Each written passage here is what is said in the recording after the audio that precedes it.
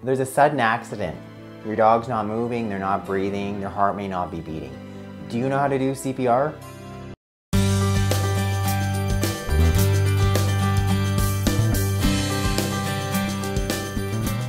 Hello you guys, welcome back to my channel. For those of you who are new, welcome.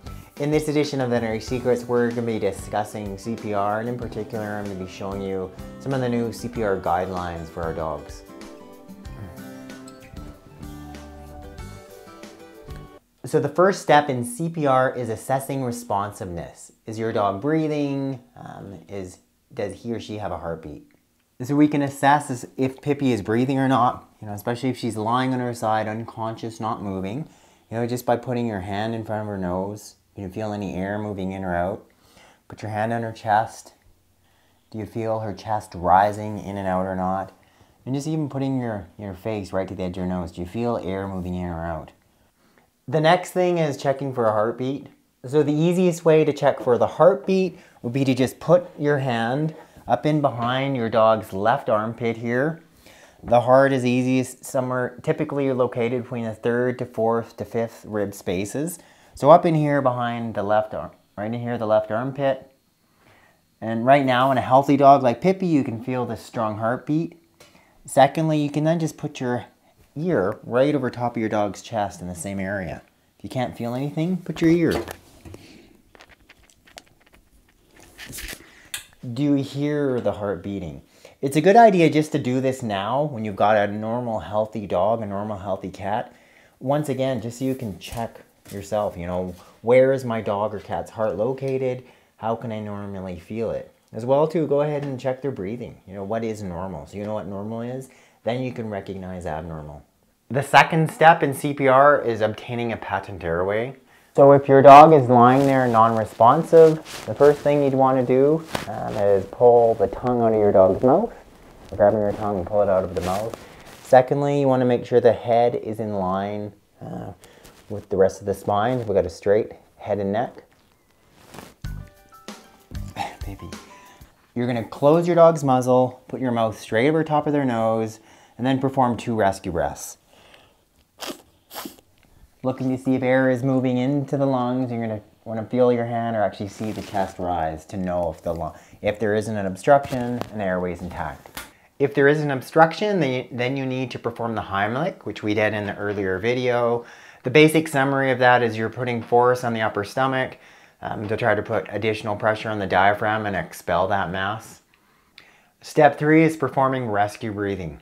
So once you've got the airway open, then what you're doing is you're doing those 2 mouth-to-nose respirations, getting 2 respirations into your dog's lungs. Step 4 is circulation. So the first thing you've done is gently laid your dog on his or her right side. We've located the heart, easiest to find here, up in behind the left armpit. So this is up in behind, just up above your dog's left elbow on their front left leg. You can feel it beating quite now. Go ahead and feel it now in your own dog. And what I want you to do is put, one hand, put your right hand on top of your left hand. And what you're going to do, you have to put substantial amount of force onto that chest wall. And we're compressing it quite rapidly.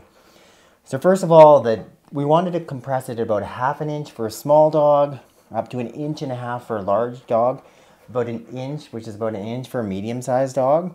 So I've got my left hand right on top of the heart here, up and behind that left armpit. My right hand on top of it. I might even use my body to push down on it. And I'm trying to do upwards of 2 compressions a second. So like boom, 1, 2, 3, 4, 5, 6, 7, 8, 9.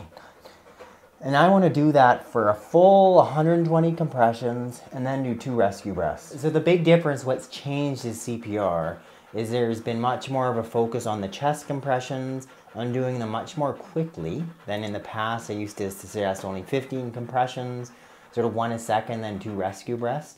Now they want us to do 120 compressions, that's over 60 seconds, over a minute period of time, then the 2 rescue breaths. So we're doing them much faster, much longer, focusing on the heart, and then going to the rescue breaths.